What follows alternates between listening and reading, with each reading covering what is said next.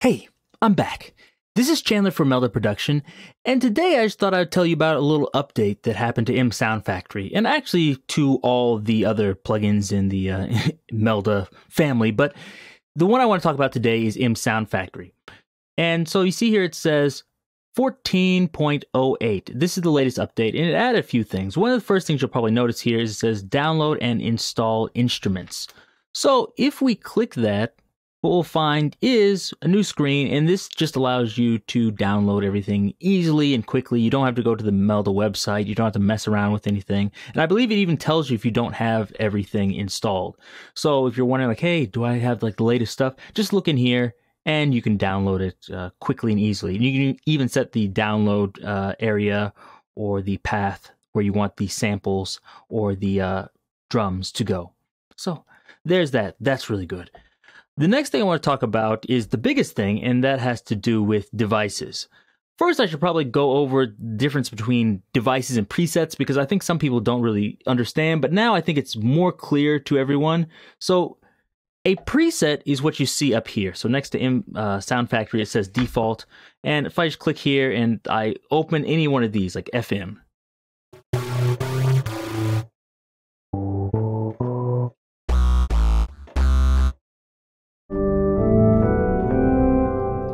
now you can see there's different presets here, and you hear like, oh, these sound different. One thing you'll notice is like, hey, well, how do I change it? And that's what you need this edit screen for. So you have to go in here and you see like, oh, okay, here's like the oscillator. I can adjust it here. I can go in the effects and change the effects and adjust it there.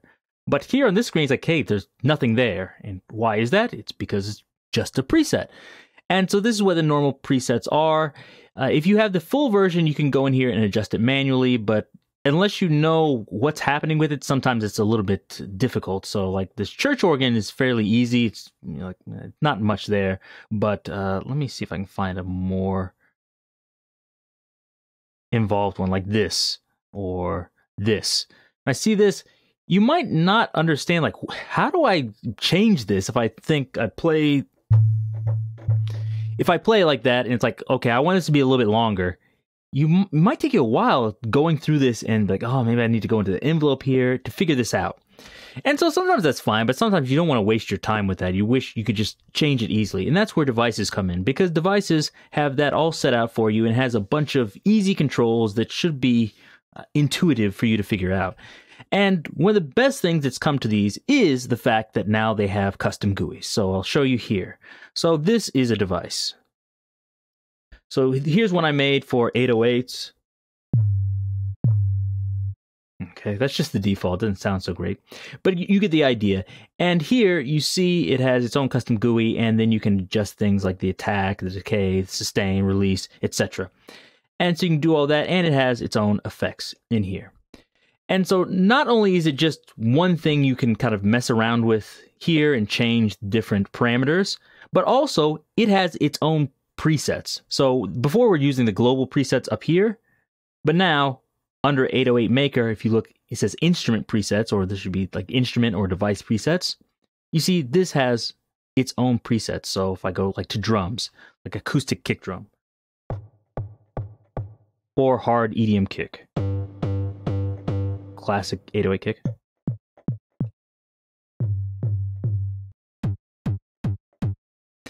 So you see we have those presets. So all it does is it's just changing these knobs. If you can see this, you see different parameters are being changed around.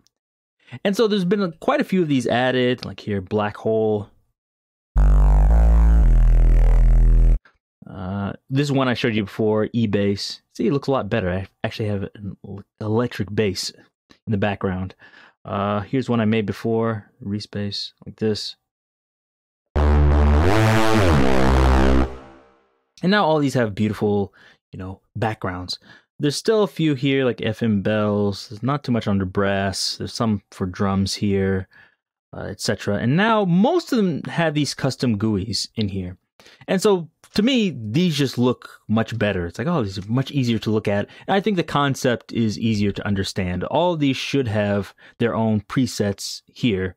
so you can mess with those. And you can even save these yourself. So if you come up with something here and like, I like that, you can save it for later. And I believe you can also submit these or download presets online, so you can share these online if you find something in one of the devices that you really like and you want to share it with the world. You can feel free to do that.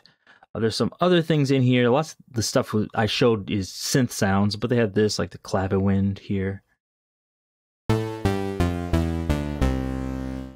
Let me see if I can find something.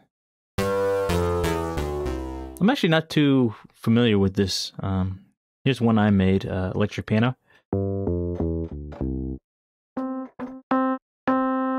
And it has a bunch of presets in here. Let me see, another one I made, FM EP.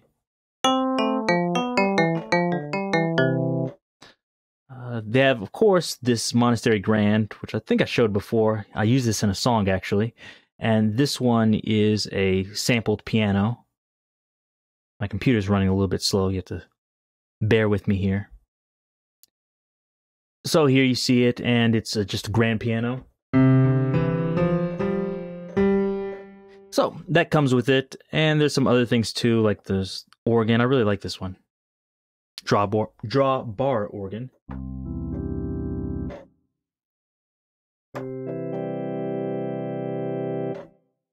And then there's a bunch of other interesting things here. Like I did some stuff with the pads, crystal pad. I like that one. Somebody did this. They put a nice GUI on my on my device for me. Whoever did that, thank you. It looks nice. Same thing here. They did that to the harmonic animation I made, and now it looks even better. And so to me, this looks great. I really like this. Let me make this a little bit bigger so you can see it. And one thing you might notice is like, hey, down here for the movement, like, what do these two do? If you ever find that and you're thinking like, I kind of want the original GUI, or you think, for example, like, there's no help here, what you can do is just turn Enable Custom GUI off, and you get the original one. So you think, that's even and odd movement. What is that? And then just click here, and it says, odd harmonic movement controls how much the volume of the odd harmonic will modulate randomly. Okay, so now that you know what it is, just go back in here, and then, okay, now I understand what this does. And so you can use that, and, that's that. I'm not sure there's too many other things in here. You can actually make all of these yourself, and in the future, I will show you how to do these. I know somebody asked me to show lots of the new devices, and I'll try to show a few here. But one, I probably don't have time in this video. I kind of want to make it short to show all of them. And two, I don't even remember which ones are new or not. I recommend checking it out yourself. So you can definitely check that out and see which ones you haven't seen yourself. And also check out all the presets in there. Lots of them have quite a few in there. So, it's shaping up really nicely. And if you're wondering more about this, check out the Melda Production website. There's 3 versions of MSoundfactory. There's the full version, which is what I'm showing you here. I'm not sure if I download the other versions, but this full version allows you to use all of these devices. Plus, you can go into the edit screen. So if I wanted to change these and edit it yourself, you could do that. Or you can make your own devices with the full version. They have the LE version, and that's the cut down version, and you'll be able to use all of these devices here, and I think you can also use the presets, but you don't have the edit screen, so you can't make your own devices, although you can make presets for the devices that are already made, but you can't make your own device, and you can't go in here and mess around with the generator, so you won't be able to create your own sounds from scratch using oscillators and things. So if you're not really a sound designer, that's a good deal, but if you are, you might want the full version. And then there's the smallest version, which is MSoundfactory LE, or was it MSoundfactory Player, and that's a free version, and that will allow you to use third-party devices and presets. So if I decided to make some devices, maybe I would sell them to you, and then you could just load them up in the MSoundfactory Player without having to buy anything. Well, maybe you'd have to buy the devices from me, but besides that, you wouldn't have to buy anything, and you can just use those if you just need like, 1 or 2 things that sound interesting. So that's how that works. So if you want to know more about this, let me know. I'll try to do a video in the future on how you can make your own custom GUIs if you're interested in that. And also, if you want me to do some devices, you're requesting some, please let me know and I'll try to do some, maybe. I'm not making any promises, but I made a few to fill them out because I noticed like in the lead here, I was like, there's not so many lead presets, so I made this lead maker here with a bunch of presets that suited me.